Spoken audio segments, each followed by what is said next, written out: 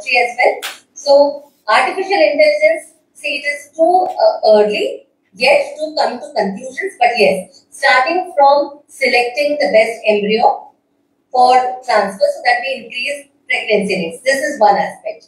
Then it has come into the field of andrology also, the best sperm, selecting the best sperm also.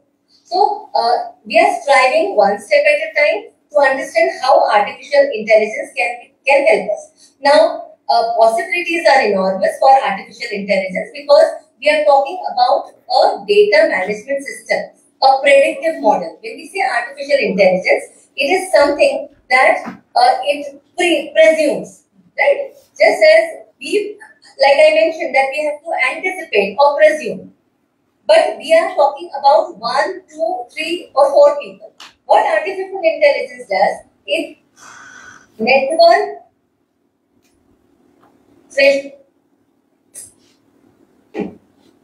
program and then tells us as a predictive model how to go about it. So for now, we are restricted to artificial intelligence in selecting embryos or sperm. But then it can also tell us that as a unit, as an entire IVF unit, even for clinical aspects, if we have, say, someone is doing follicular tracking, right? So how do we anticipate the follicles to develop? There are times when we say that the follicles, we have given a particular dose and we anticipate that in 10 days we need to have follicles, say 16 to 18 millimeters in size.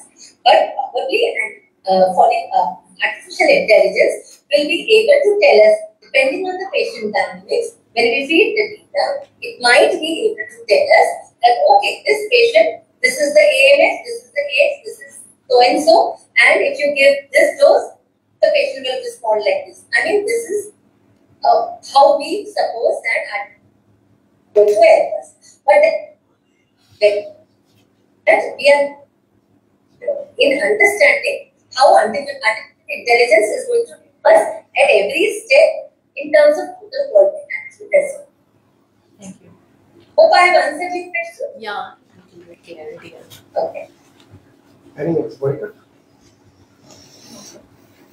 Anyone else? If nothing but then you take rest. Thank you so much for being with us. Thank you so much. It has been a pleasure. I would have loved more questions, but then if no questions, I mean, you cannot think of any questions now, you can feel free to write it down. I will be glad to answer. Ma'am, I would like to ask one question. Like, we are monitoring. No problem. So did you understand something? What did you understand?